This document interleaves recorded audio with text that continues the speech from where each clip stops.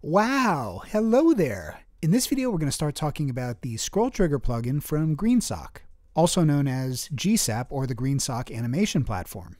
This first video is going to be all about showing you how to get started using scroll trigger. And of course, we're going to talk about what it is and what you can use it for. And we'll learn a little bit of the basics through a simple example.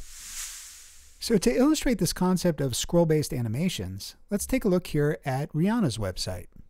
I'm going to start scrolling down the page, and what I want you to notice is that as elements come into the viewport, check out how they start animating in different ways. For example, coming in from the sides, from the right and the left side, you might see some of the text moving and some of the text scaling, and all of this is coordinated with the scroll position in the viewport. So I'm going to start scrolling here. Check out these elements coming in from the left and right sides. We'll scroll a little bit more. Check out that text on the bottom, scaling up. Some more elements coming in from the sides. All right, so I think you get the idea. As I continue scrolling down the page, you can see how these elements are being animated. Pretty cool. So the basic idea is that these animations aren't just playing at any time. They're not simply starting when the page loads, but rather they're corresponding to where we are scroll-wise in the viewport.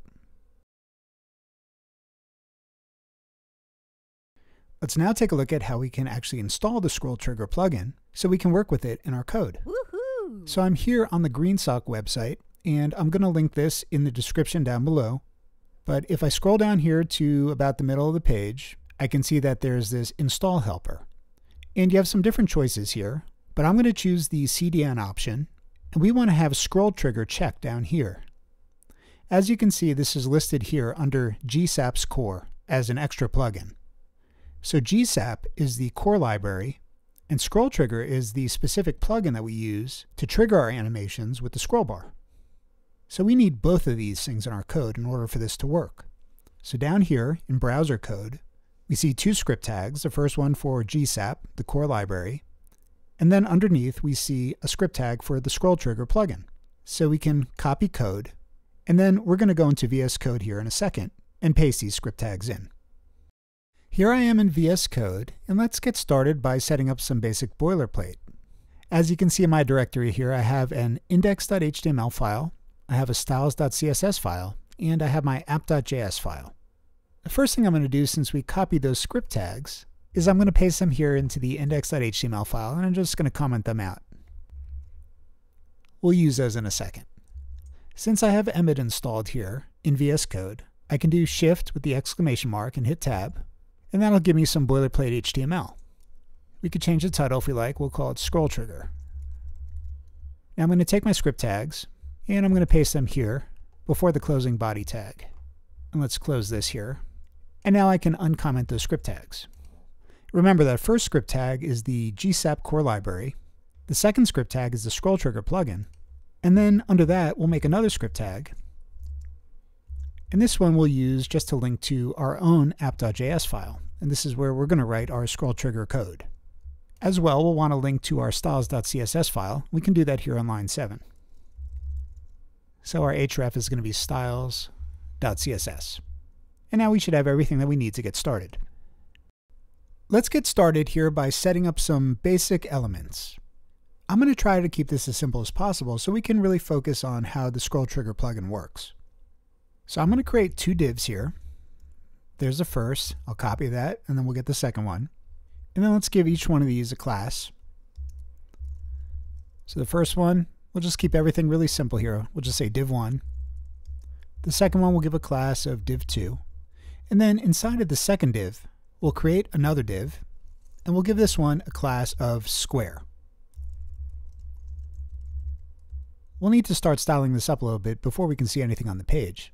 So let's come over here to our styles.css file, which I have now here on the right side of the screen. And first of all, let's create a rule for the body, and we'll just zero out the margins, just so we don't have any default margin styling getting in our way.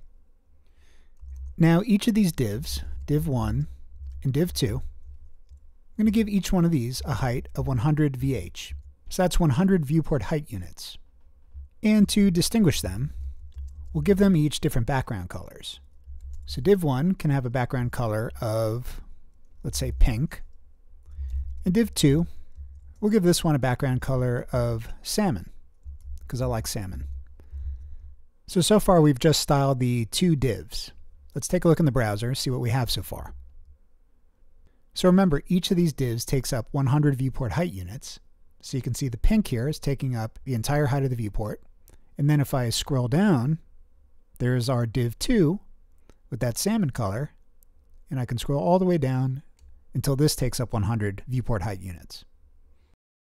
Now that we have these two main divs set up, let's go ahead and let's add some styling to our square element, or our square div. This square div is the one that we're going to animate. So we have that class of square. Let's create a rule for it here in the CSS. Let's give it a width of 150 pixels. Let's give it a height of 150 pixels. And let's give it a background color. We'll give it a background color of fuchsia. Now let's go back to the browser and take a look at what we got. So here we can see that first div with the background color of pink, and then if we scroll down we have the second div with the background color of salmon, and here's that square that we created with the color fuchsia on the left side of the viewport. Let's go ahead and animate this now.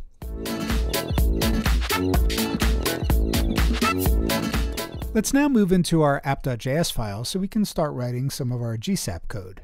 The first thing that we're going to do is we're going to write a basic tween or animation using a method called to. So that would look like this. We say gsap.to, and then we open up a pair of parentheses here. And this to method takes two arguments. The first one is going to be the element that we're animating. And remember, we said we want to animate that square. So in quotes, we'll say .square. So that's that target element that we want to actually animate. And the second argument is going to be an object. And this one is called the vars object. This object has all the properties along with their values that you want to animate, along with other special properties like duration and delay and so forth. So just like we saw on that Rihanna website with some of those animations, we saw elements that were coming in from the left and the right side of the screen. Well, we only have one element here, the square, so let's have that one animate from the left moving over to the right. And normally with CSS we would do that with the transform translate x property. But GSAP has a shorthand for that, and that's simply to write x.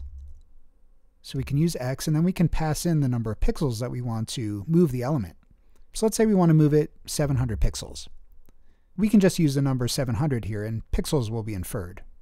There's other values you can use here, like percentages and so forth, and you can find out about those in the documentation. Oh, snap! The other thing we can add, remember I said we can pass in special properties here, and one of those will be the duration. And let's have this square animating for 3 seconds. So we'll put the number 3 here. Now so far we're just setting up a simple animation that's going to trigger when the page loads. So we're not even implementing scroll trigger just yet. We are going to do that in a second, but this is the first step. So let's save our code and let's flip back over to the browser now. So let's scroll down a little bit. Let's make sure that that square is actually in sight. And you can see that it's actually already moved. Because remember, these animations so far are being triggered when the page loads. But let's refresh, and we should see this square start here on the left side and move to the right 700 pixels. So I'm going to refresh. And there you go. So there's our animation. So of course the next step is to put scroll trigger in and have this animation only play when we scroll down to the element. Let's go ahead and do that.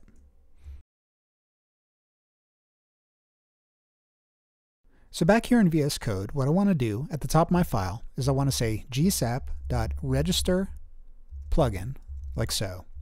And here I'm going to pass in scroll trigger. And according to the documentation, this register plugin method here will ensure that the GSAP core library and the scroll trigger plugin will ensure that the two work seamlessly together. So now that we've set that up, what we want to do is we want to come in here in our vars object, and we want to define another property, which is going to be scroll trigger. And the value we want to give it is the element that we want to be the trigger for the animation. And we're going to actually set that trigger to be the square itself. So basically what this means is when the square element, or the element with the class square, comes into the viewport, that's what's going to be the trigger for the animation. So simply with what we have here, this should be enough now to have that square element start animating when we scroll down and it first comes into the viewport. So let's save and let's try that out. Let's go back to the browser. So now I'm going to start scrolling down, and what I want you to watch is how that element starts animating as it comes into the viewport. So check out the bottom left of the screen here. I'm going to start scrolling, and there you go. You can see it started animating right as it came into the viewport. Now, as we have it set up right now, this animation on scroll is only going to happen once. And of course, we can have that animation start over and over again. And there's many options that we can use to configure the scroll trigger. But we're going to save those for subsequent videos. But in the meantime, I'm going to scroll back up and I'm going to actually refresh the page so you can check that animation out one more time. So I'm going to refresh. And now check out the bottom left of the screen, and I'm going to start scrolling. And there you go. So you can see that animated square start when it first came into the viewport. One more thing I want to show you here is how we can use a second element to act as a trigger. If we come into our HTML, underneath our div with the class of square, let's create another div. Let's give this one a class of square2.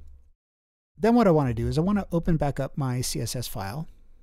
So I'll drag it in here. And let's just copy the rule for the first square we did. We'll paste it in. It's going to have the same width and height. This will be fine for now. We'll give this one a background color of blue just to distinguish it. And what we're going to do as well, we're going to give it a margin top. We'll give it a margin top of 300 pixels. Oop, I have to make this square 2. So I gave square 2 a margin top of 300 pixels because I want it to be a good amount lower than the first square. Because we're going to see how we can use square 2 as a trigger element. So when this one comes into the viewport, the first square is the one that's going to start animating. So let's close out of the CSS file. And now if we come back into app.js, where we have our scroll trigger, instead of a value of square, we'll give it a value of class square2. Now let's go back to the browser. And once again, I'm going to start scrolling down the page. What I want you to notice is that when the first square, the one with the fuchsia color, comes into the viewport, you're not going to see it animate right away anymore because it's no longer being the trigger.